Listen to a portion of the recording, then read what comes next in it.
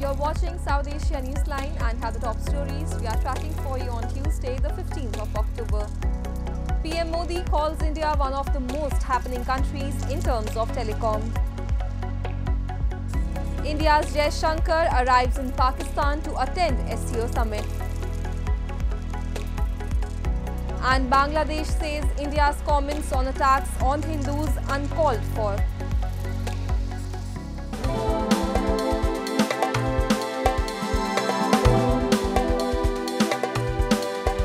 And now for all the details. Indian Prime Minister Narendra Modi on Tuesday inaugurated the 8th edition of the International Telecommunication Union World Telecommunication Standardization Assembly in New Delhi.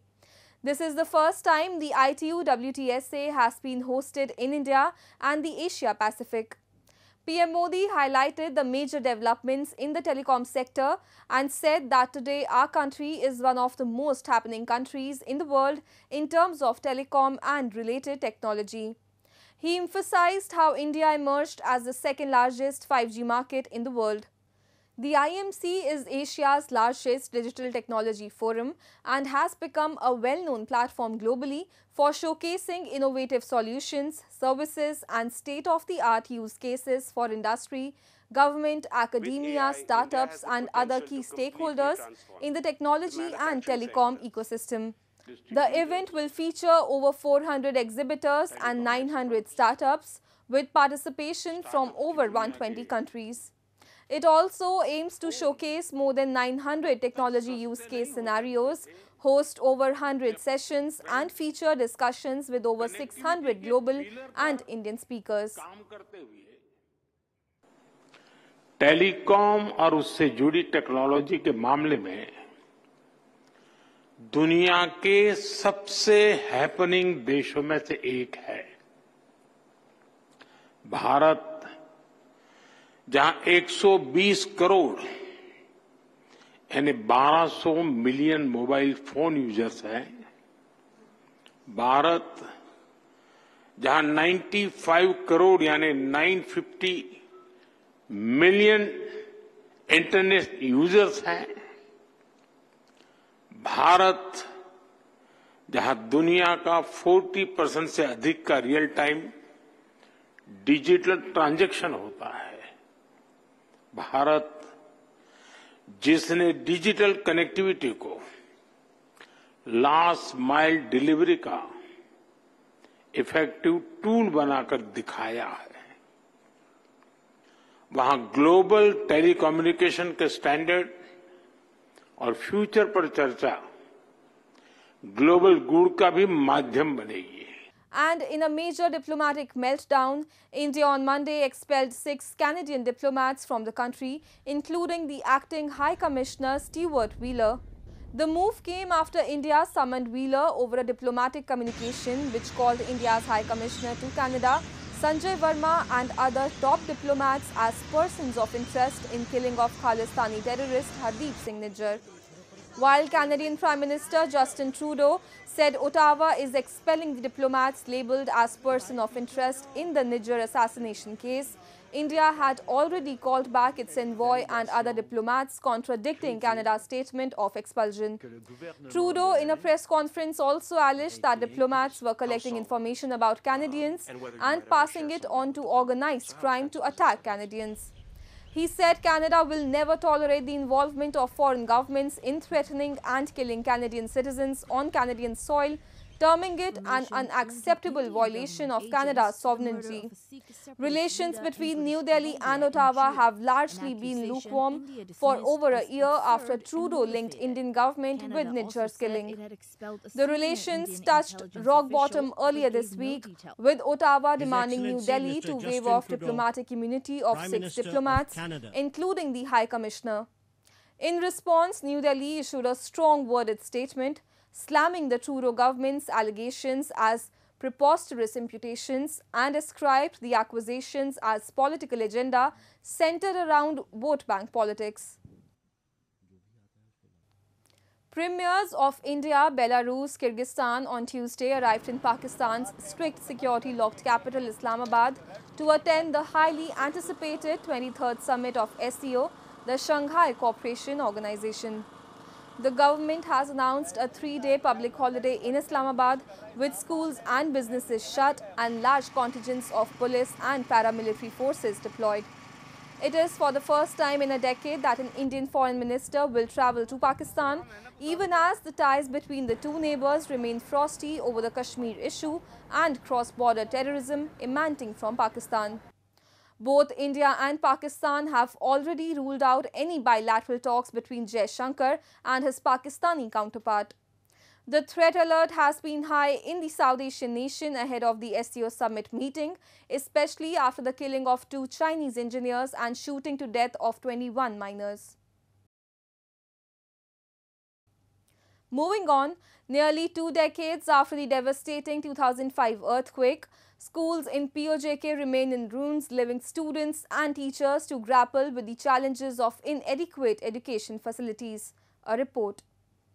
Teachers in a remote village some 8 kilometers from Chinari city of Pakistan-occupied Jammu and Kashmir have lamented the utter negligence of the authorities to rebuild their schools nearly 20 years after the deadly 2005 earthquake in the region. School students in many areas are still forced to study under an open sky due to the situation. Locals blame that successive governments have only made big claims, but no groundwork has been done to improve infrastructure across the occupied region.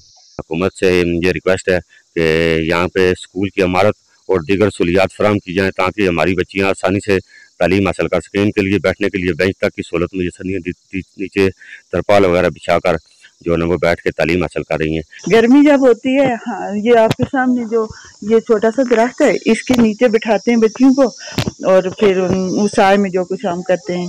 फिर सर्दी जब आती है ना, सर्दी में फिर ये पहाड़ी इलाका है, कोई बिजली नहीं है, स्कूल में कोई और चीज नहीं है, या लकड़ियाँ जलाते हैं तो या फिर बच्चियों को छुट्टी करनी पड़ती है। Residents of POJK say a complete overhaul of the region's infrastructure is urgently needed. However, they accuse the Pakistani government of turning a blind eye to their plight and continuing to discriminate against them. Days after India raised concerns over the violent incidents against minority Hindu population in Bangladesh during the Durga Puja festival, Dhaka has turned down the allegations, calling them baseless.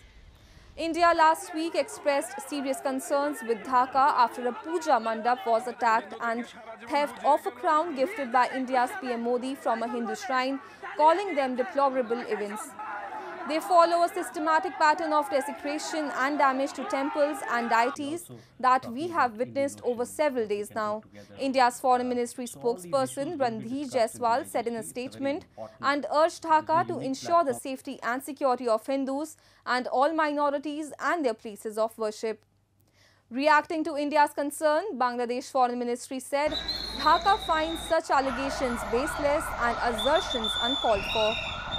In a statement issued on Monday, the Foreign Office said only handful incidents of violence were reported on which government authorities acted promptly.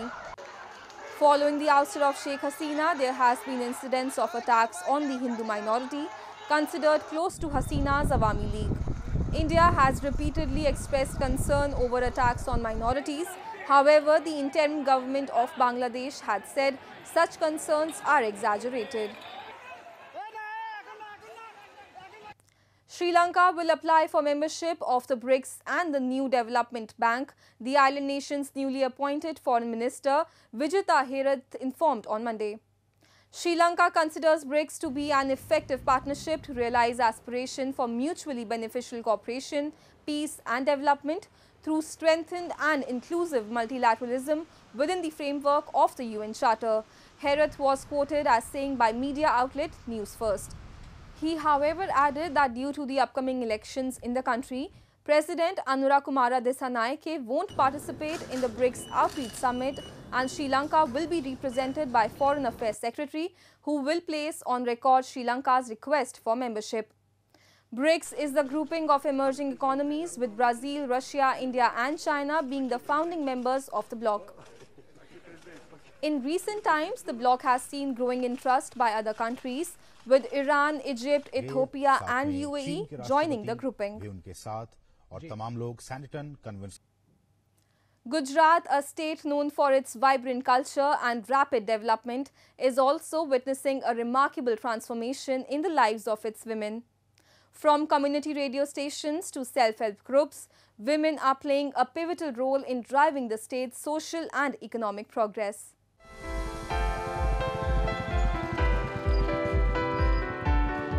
Riding her bike to her workplace, Dr. Neelam Tadvi, a radio jockey, embodies the spirit of progress and empowerment of women in Gujarat.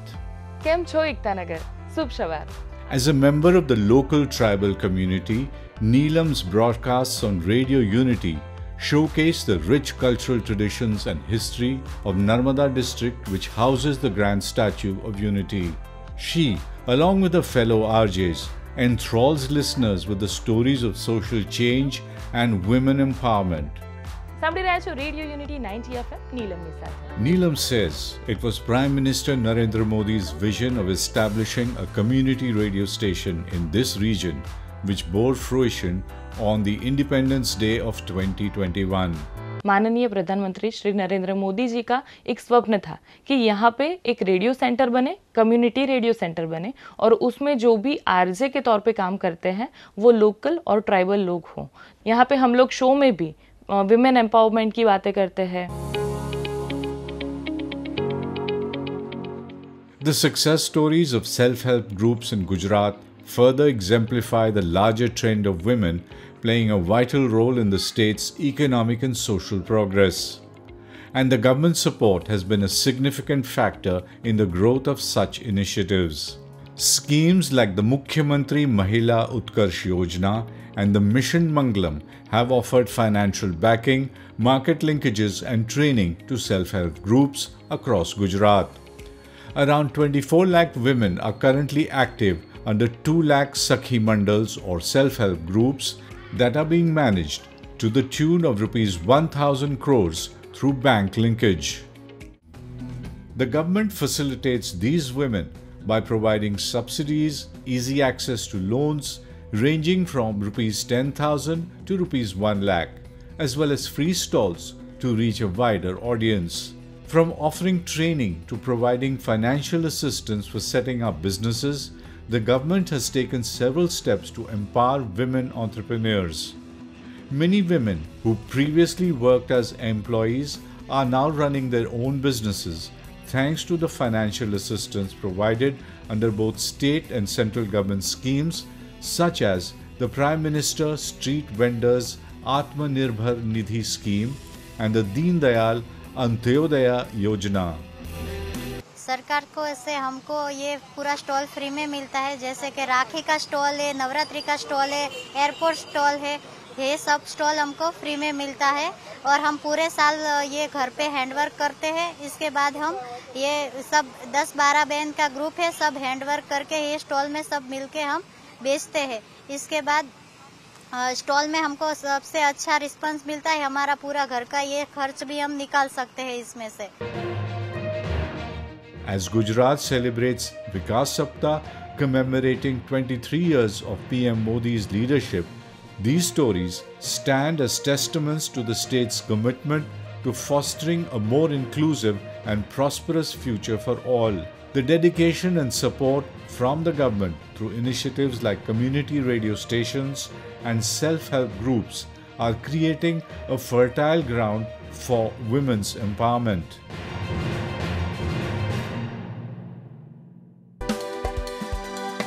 That's all in tonight's edition. We will see you same time tomorrow.